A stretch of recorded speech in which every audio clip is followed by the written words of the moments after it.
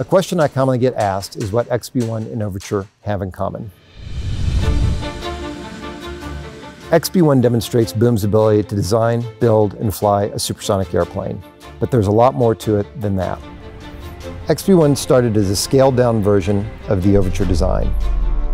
The two designs diverged significantly over the years, and while there's a lot of things I could talk about, there's three particular things I'd like to focus on that I think are the important learnings to take into the Overture and Symphony programs. The first thing is the high-performing team that we've developed on the XB1 program. This team has encountered challenges that at the time seemed insurmountable, but they've always managed to rise to the occasion, solve those problems, and move forward quickly. And that's exactly what we need for our future programs. The second thing is more hardware related. It's the vision system on the XB1 aircraft.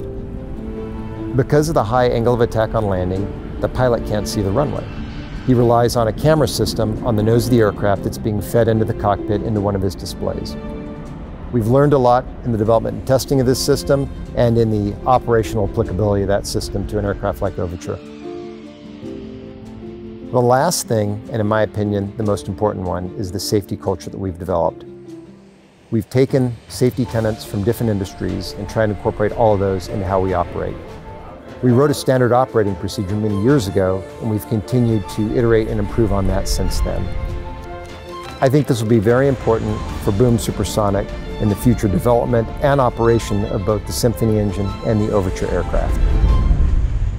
My name is Jeff Mabry, and I'm the Vice President of the XB1 program at Boom Supersonic.